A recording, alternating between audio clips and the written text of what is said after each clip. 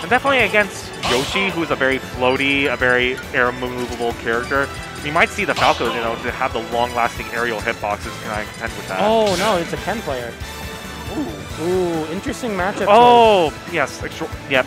Okay. Yep. Ken, we know we have Nito and SoCal being our best Ken player. This matchup should be very interesting. It's going to be important for Falco to keep his distance between them, either utilizing laser or those up tilts, forward airs, nairs, anything. But starting off with a scrap situation, Larry in the percent deficit immediately. But, I mean, Larry doesn't tend to keep that deficit for long, especially when Falco gets one hit on you and all of a sudden you're in a cutscene. exJORDANary trying to go for a focus attack there to get through the forward air, but forward air is able to knock it out and getting hit with both lasers, going off with that down air attempt. Oh, gets the hit on the Phantasm. Here we go. Whoa, that was insanely good. Instead of going for a back air that was true confirmed there, went for the up tilt because he used the focus attack. All right. Oh, amazing forward tilt into a tech chase. Gets a trade, unfortunately, there for exJORDANary. If he had gotten that hit, he might have been able to combo into the Shoryu. Shoryu's not going to kill, but, you know, one more, like, down tilt or even proximity or just doing it raw. He just raw Shoryuken'd him. That was able to take it with an upper hitbox. Falco being a spacey is a little bit lighter. And cooking that bird like a Ralph's rotisserie chicken right there. Rotisserie chicken. Getting hit with the Hadouken. Larry needs to find the kill here. Forward throw off stage.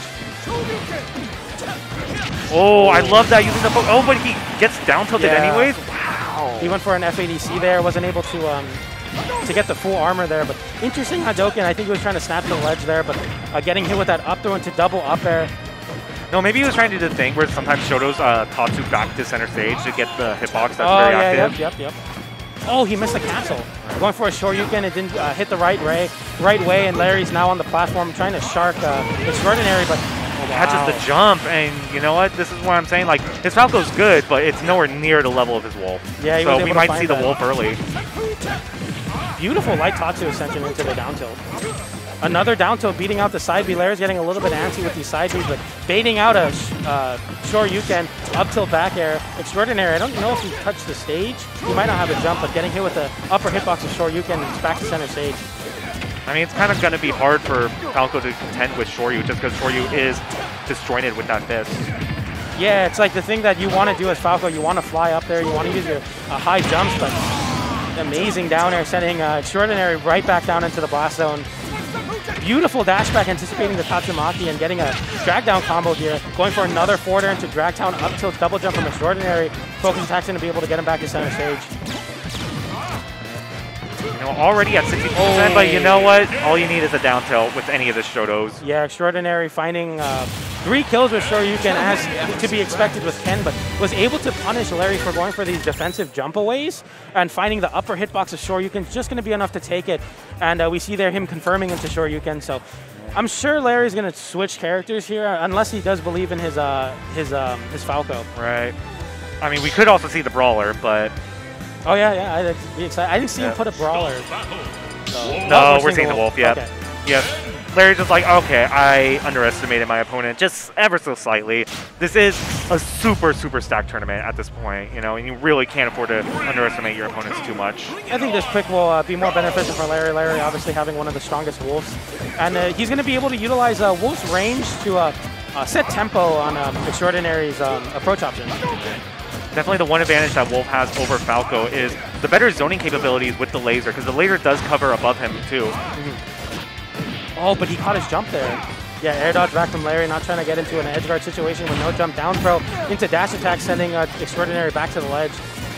Ooh, I like that dash back, maybe trying to bait out a Shoryuken.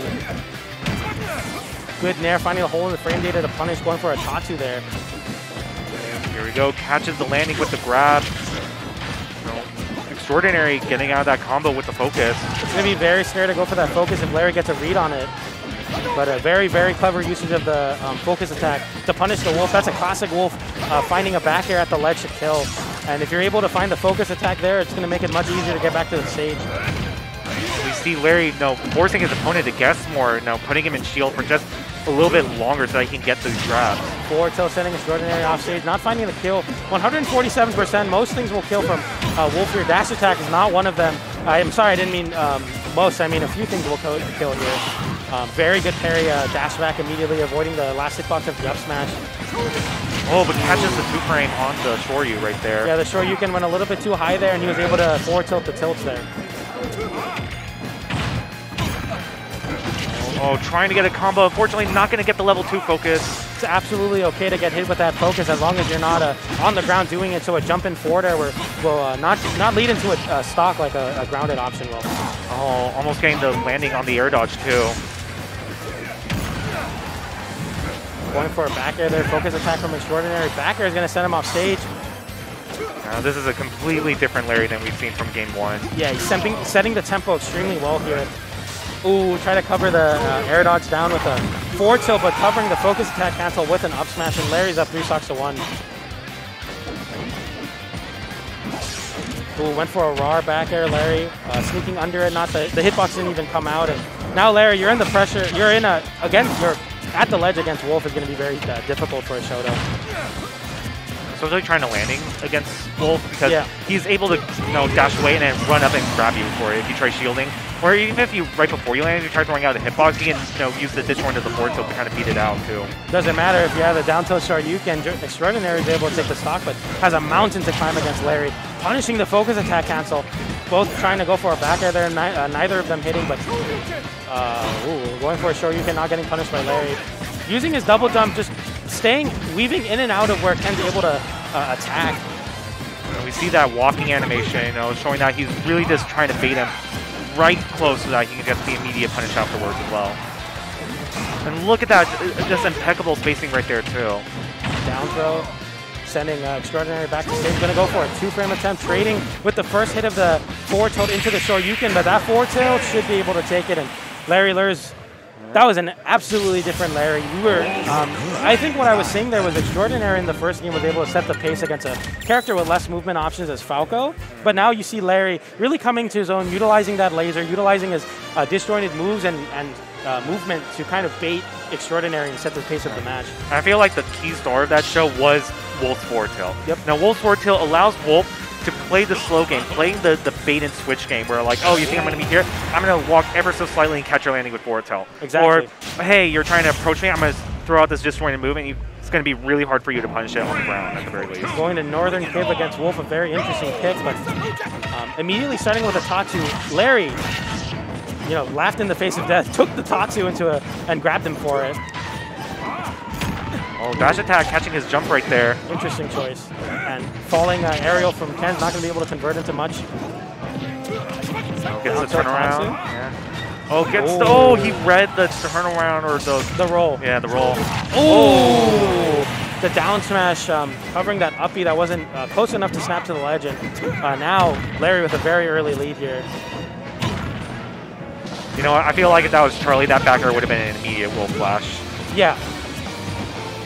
I feel like that's like the main difference between Charlie and Larry, that Larry is playing the more longer neutral place game, while Charlie is like, he hits you once and he's trying to kill you off of it. Exactly. It's a difference between neutral and punish. Down tilt into the crescent kick, sending Larry off stage, shielding the Wolf flash. Now it's a ledge trap situation. Going for the Shoryuken, the auto turnaround, assisting but not hitting. Oh, gets in there off stage. I thought he was going to up the I'm so used to watching Charlie, but that forward smash covering the end lag of the Shoryuken. Landing lag, I'm sorry.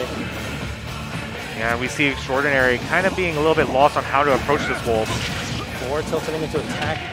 Down throw, dash attack. Larry looking extremely dominant here. Going for that down smash to cover the jump back to the ledge. Oh, I thought we were going to see a flash.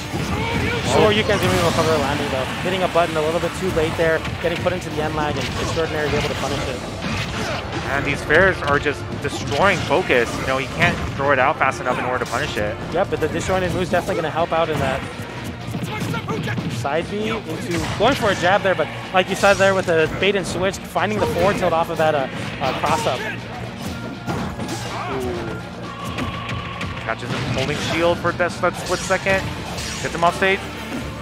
There we go. Now he's looking for the ledge trap situation. Catches the landing with the up tilt. Not going to be able to take it, but going for an up smash there, and the dash attack's going to be able to cover the end lag. And Larry, when Falco game 1 realized I need to go my Wolf here, was able to play very, very well there with the Wolf, setting the tempo of the match very, very well with laser and his disjointed 4 there.